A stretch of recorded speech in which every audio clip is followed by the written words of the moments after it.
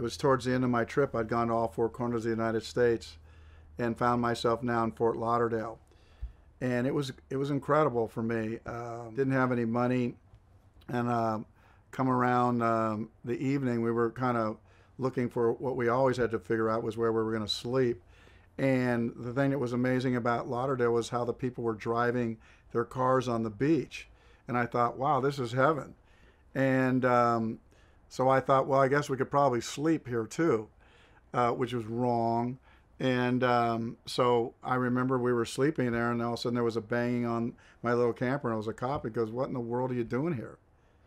And I go, "Well, people drive on the beach. They can't sleep here." And he goes, "No." So we think, we got to figure out a place to be.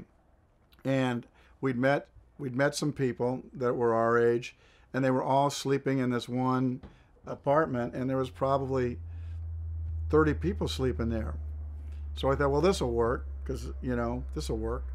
So what we did, so it was working, and we all fell asleep. And about 2 in the morning, 3, there was a knock on the door, and it was the police going, someone had reported there was 30 people sleeping in this hotel room. And it was the same cop.